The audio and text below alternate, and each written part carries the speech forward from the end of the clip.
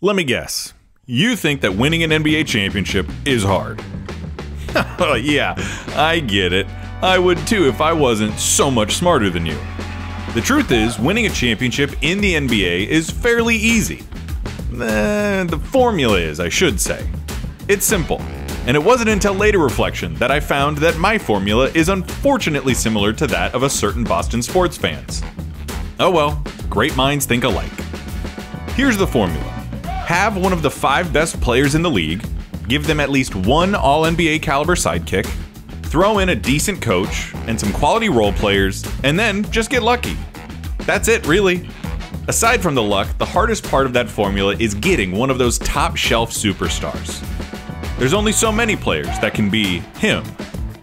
Here's the list of guys since the three-point line who were the best player on the team that won the championship.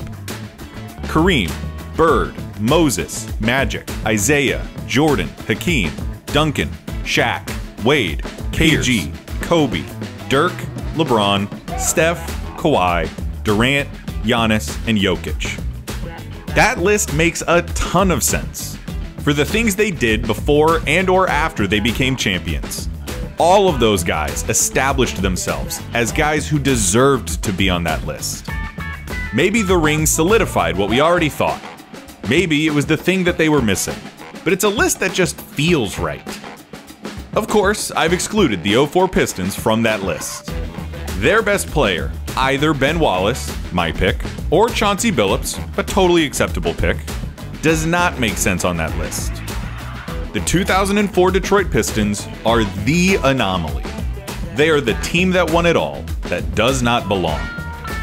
They did not follow the formula. They do not make sense.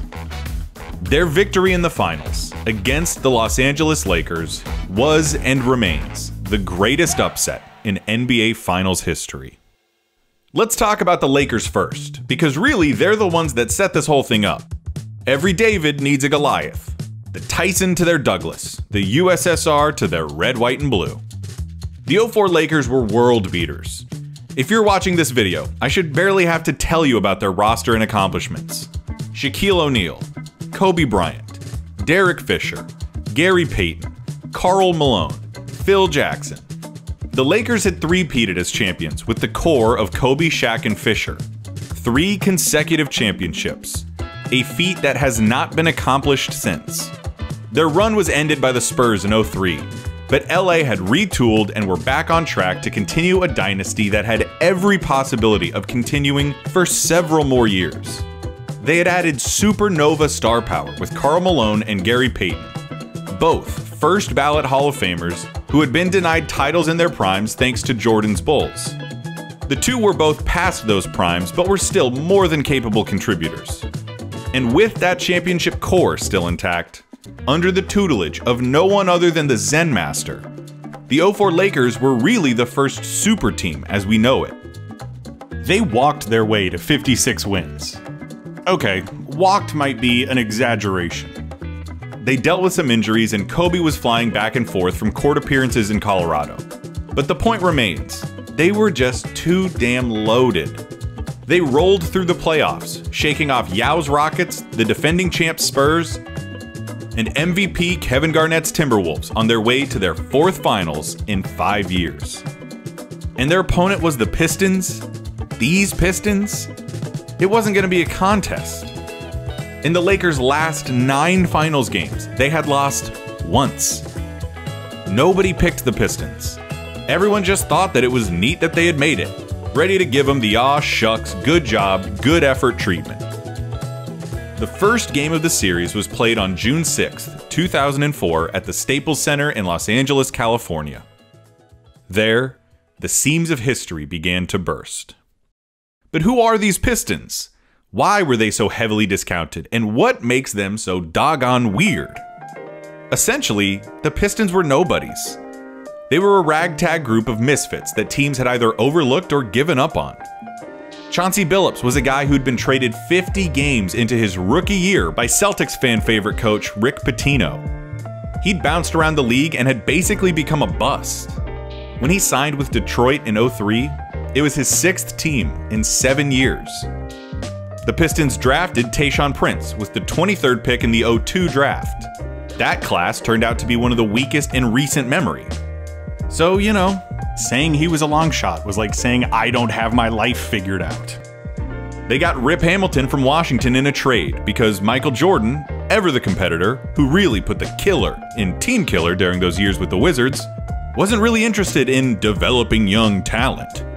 Rip was only on the team because the Wizards didn't see a future with him. Rasheed Wallace was a mid-season acquisition, noted for being the face of the Jailblazers during his time with Portland, setting an unbreakable record with 40 technical fouls in a single season, and for once getting suspended for threatening a referee on a loading dock. And Ben Wallace wasn't even drafted. His journey to Detroit went through JUCO, D2 basketball, a tryout in the Italian League, the Wizards, and the Magic. He'd been with Detroit since '01 as a throw-in for the Grant Hill trade and had carved out a starting role, but the defensive-minded center ended his career without ever averaging over 10 points a game for a season. That was the Pistons. A journeyman bust, a late-round long shot, a reject, a head case, and an undrafted specialist. The only man in the locker room with a championship pedigree was the man holding the clipboard, head coach Larry Brown. Brown had led the Kansas Jayhawks to a title in 1988, but Detroit was Brown's 7th stop in 21 years as a head coach in the pro ranks. He'd worn out his welcome at every stop of his career. Not to mention the impossible odds he faced in his pursuit of an NBA ring. That no coach had ever won a championship in both college and the NBA. When you look at it like that, yeah, it's no surprise that nobody picked the Pistons. On paper, they were one of the most underwhelming finals teams ever. On paper, Detroit was going to get smoked, like a cigarette around my drunk mom. And yet, in Game 1 of the finals, those pesky Pistons wouldn't go away. Sure, Kobe and Shaq were getting theirs, but the Pistons were hanging with them. And you wouldn't believe it, but in the fourth quarter, they started to pull away. In a shocking upset, the Pistons beat the Lakers 87-75 on the road. It was a defensive game, to be certain, but the Pistons had put on a clinic of exquisite passing, great spacing, and off-ball movement. It wasn't a singular force taking on an unkillable behemoth. Instead, the Pistons stunned the Lakers and the world with solid defense and unselfish play. No bells, no whistles.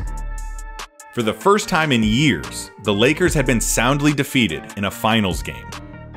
In the second game, the Pistons again acted under the delusion that they belonged. They traded punches with Los Angeles for 4 quarters, fighting kilos above their weight. They would have won the game in regulation had Kobe not hit a game-tying 3 with 2 seconds left, giving the Lakers the chance to steal the game in overtime. With the series tied at a game apiece, the teams traveled to Detroit, where the next 3 consecutive games would be played. There would be no game back in Los Angeles. The Lakers didn't know it yet, but they had already lost. Because in spite of everything I've said, and in spite of the sheer abnormality of their composition, the '04 Pistons played in a special way.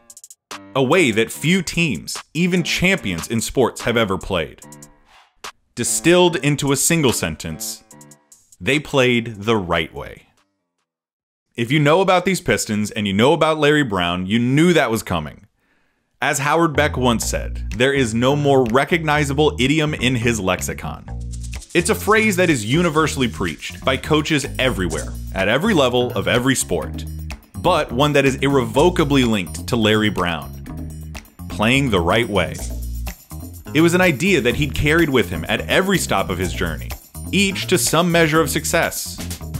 From the Nuggets in the '76 ABA Finals, to Danny and the Miracles with KU, to the Spurs, Clippers, Pacers, and Sixers. We don't have to talk about the Olympic team. Or SMU.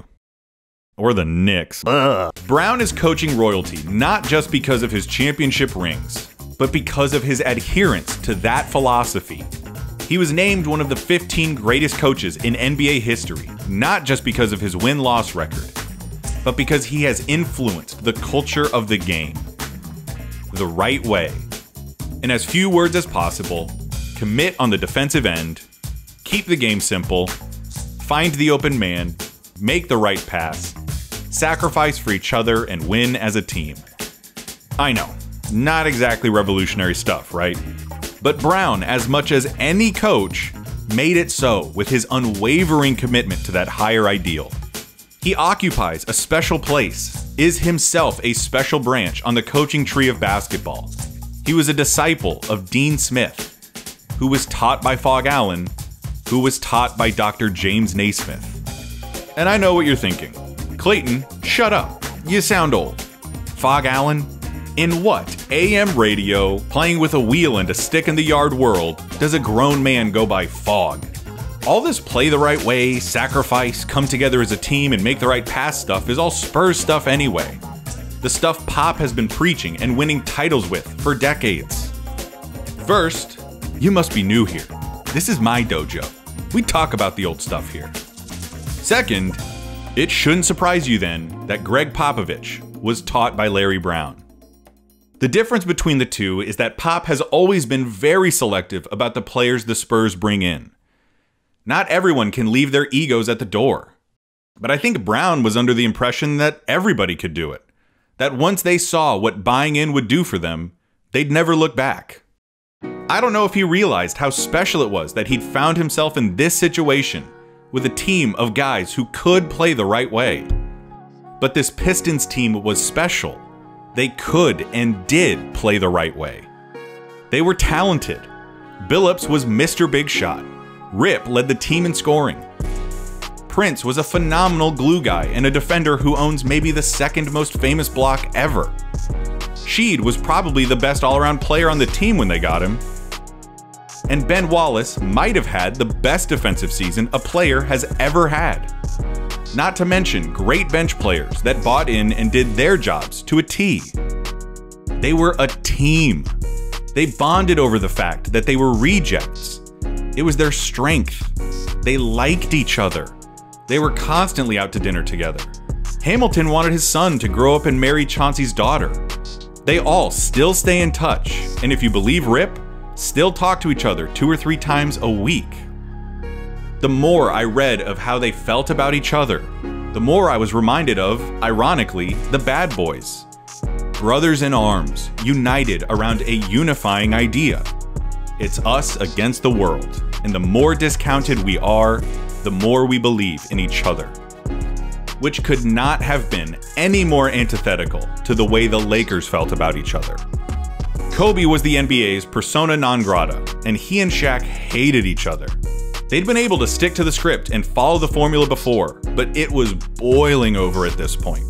The team had sacrificed thoughtful depth and balance to bring in Malone and Payton, who, even though they were statistically productive, tipped the balance of stability for them and primed the team for an all-time ego implosion. They were the been there, done that, we have the notoriety, flip the switch and try hard when it counts, team of all teams. They'd lost the hunger. The cliches about the inverse natures of the two teams are endless. Star power versus underdogs, individuals versus a team. The shallow, glitzy glam of Los Angeles, the blue-collar, going-to-work Detroit. A group that rose to the occasion, who found the most important, impactful allies to be each other, and the one that caved at the first sign of adversity, whose most lethal enemy was themselves. And on the court, it just happened. The Pistons transcended, and as one cohesive entity, subjugated the Lakers. Their scoring was ludicrously balanced, and almost every player on their roster contributed in some meaningful way. Big Ben was fantastic against O'Neal, and Tayshaun harassed Kobe into a historic shooting slump. Rip led the team in series scoring. Rasheed had stretches of true dominance. And Billups set everybody up, taking home the Finals MVP, as Detroit won the next 3 games on their home court and captured their first championship since 1990. It is a championship victory that has no equal in its improbability. Just by the odds, the Pistons were 5-1 underdogs in the series. the longest finals odds for a champion in any data I could find. At the time, they had the second worst record of a champion since 1980. They are still the lowest scoring champion since the shot clock. They are the only championship team without a player that was named to the 75th anniversary team in the 40+ years since the introduction of the three-point line. Even more, not one player on their team was a first-team all-league selection at any point in their career. Not one. Not once. The only such champion in NBA history. But they beat the brakes off of a star-studded Lakers super team. They killed and buried a dynasty. Shaq was gone in days.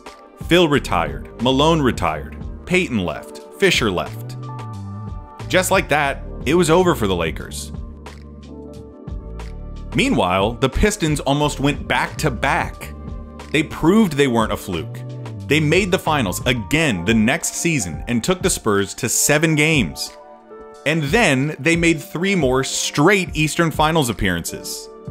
They contended for another 4 years after this title. Yes, they won with defense.